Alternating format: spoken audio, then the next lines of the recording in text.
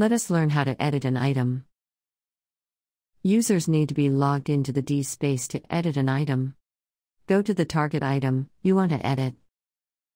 Users having item edit rights can see the Edit button on the right. Click the Edit button to go to the Item Edit module. Users can edit existing metadata or add fresh ones under the Metadata tab. Let us edit a metadata value for learning purposes. Click the Edit button next to a metadata element, update the editable value, and click the Confirm button to save changes. Edited rows appear in different colors for easy identification. Click the Undo button to reverse changes. Click the Delete button to remove a metadata element. Click the Save button at the page bottom to save metadata updates. The Status tab provides multiple editing options. These are authorization policy updates, mapping an item to multiple collections, withdrawal, making it non-discoverable or private, permanent deletion, and movement to another collection. Let us explore some of them in depth.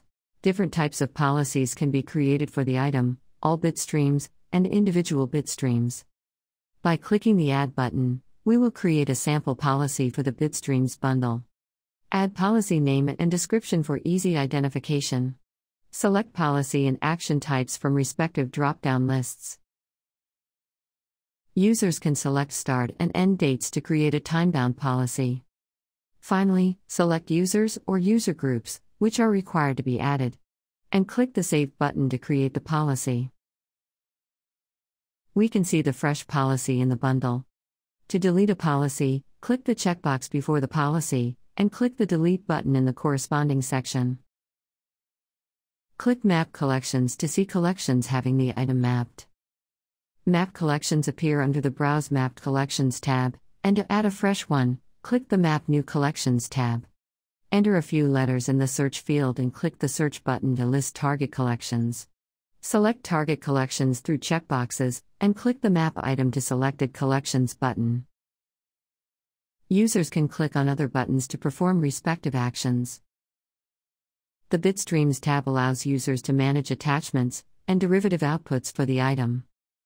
To add an attachment, click the Upload button on the top of the page, or the upload icon appearing next to each bundle. Select the target bundle from the drop-down list, and click Browse to select an attachment. Upon successful attachment upload, users will be redirected to the Bitstream profiling page to update the file name and description, define the attachment as a primary bitstream, create security policies, etc. Click the Delete button next to a bitstream to remove the attachment. And, finally, click the Save button at the bottom to save all bitstreams related updates.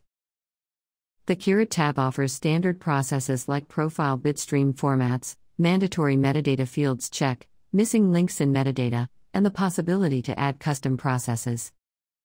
Select any process and click the Start button to initiate. If the item has related items, then the same appears under the Relationship tab.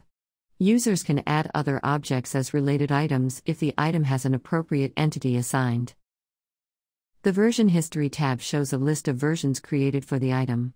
The active version is highlighted with the star sign.